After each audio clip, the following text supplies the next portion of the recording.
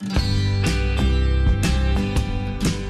everyone, I got some video footage when one of our gilts was farrowing and it wasn't going real great, and I just thought I would do some video clips to talk about how to deal with a sow or a gilt who is having difficulty during labor. And so the clips are very messy and yucky. I apologize, they're kind of blurry, it's sort of dark, but I thought it was a good opportunity to show you some of the ways that I manage things. For instance, I have what I call my eye in the sty, and it is a video camera down in the barn that comes up to a monitor in my bedroom so that I can keep an eye on my gilts and my sows when they're in labor. Also, I talk about stillborns and what I call soggy pigs, about how to manage dystocia, how to deal with pigs who are stuck in the birth canal. I talk about mummies and show you some video clips of mummies, which are fairly gross, so if that's going to make you, you should probably not look at that part. And then I lastly discuss how to deal with aggravated or aggressive sows that are not happy about the whole situation of giving birth. So hopefully these videos give you some ideas on how to manage your piggery. Let me know if you have any questions in the comments, and I'll be sure to answer those. So when you have a stillborn piggy, and you think, is this piggy viable? Can I save it? Is it even worth saving?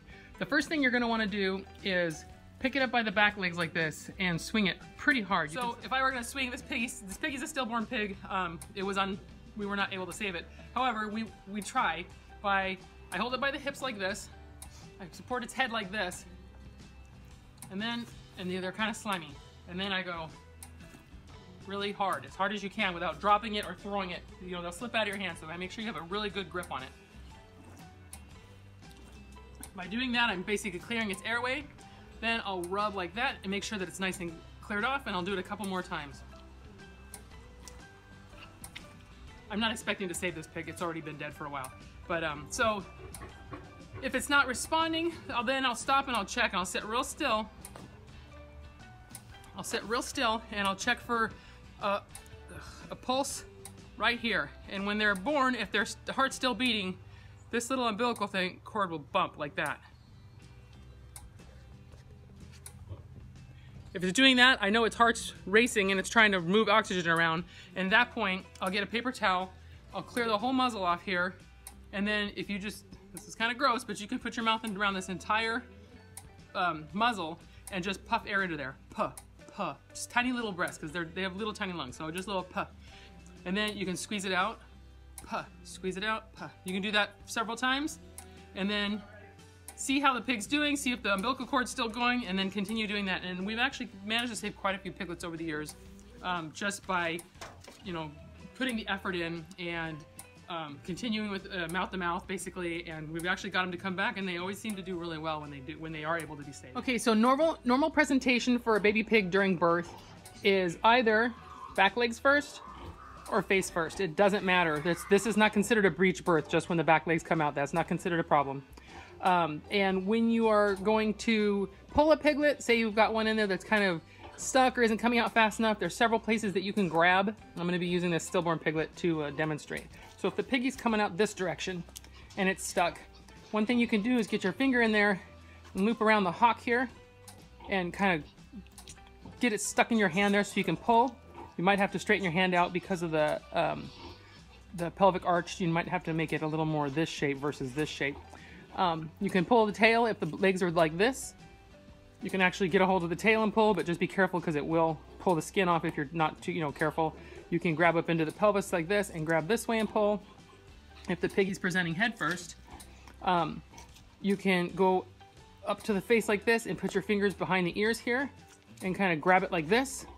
You can grab it from under here like that and pull this way. You can also, there's these teeth in here that are super duper sharp. I don't know if you can see them there, but you can actually reach inside and grab it kind of like this or like that. And a good one also is to grab the jaw like this. So you can get actually under the tongue and pull the jaw and flatten your hand out flat to pull the piggy out this way. When farrowing out a pig, it's not uncommon to have what's called mummified pigs or mummy pigs. And so this is kind of gross. If this is going to bother you, you should definitely look away from the video for just a second.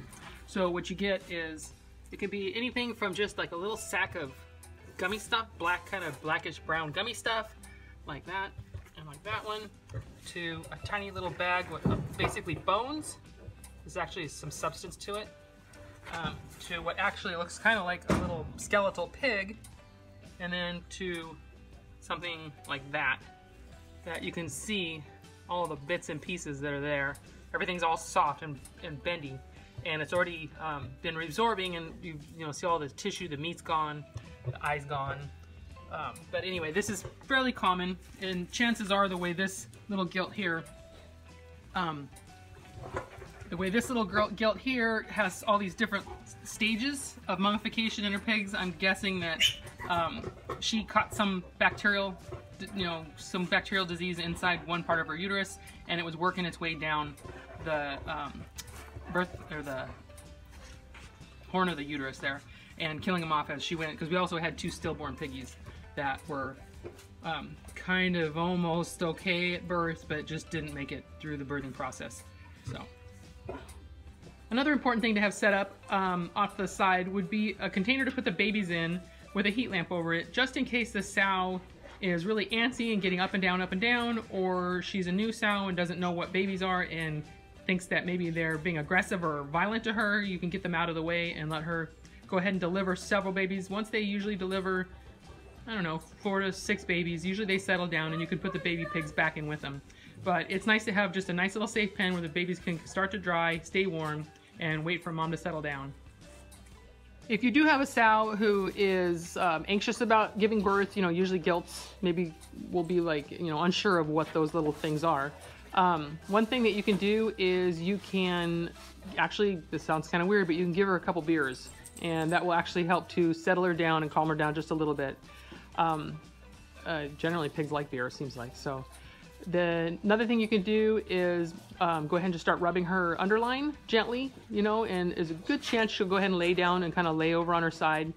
When I'm giving oxytocin shot or something to get us out to progress a little faster, I will oftentimes rub the underline at the same time that I'm injecting the needle into her thigh, so that she doesn't really notice it. It works really well. You want to try to not let the piggies scream if you're going to move them around, or transfer them from one place to another, or keep them in a safe pen such as this. You are going to want them not to be screaming as much as possible, because screaming piglets are they create a lot of anxiety in the sows because they protective behavior and whatnot. So it's best to either hold them up underneath the sternum and just kind of lift them out without grabbing around them, just kind of like elevate them by their sternum, or if you get them by the back legs and kind of just gently just kind of lift them up off the ground, they don't know what's happening and they'll usually stay quiet. You don't want to grab them around the belly or the waist or the ribs, because almost inevitably you'll make them scream, which will upset the sow.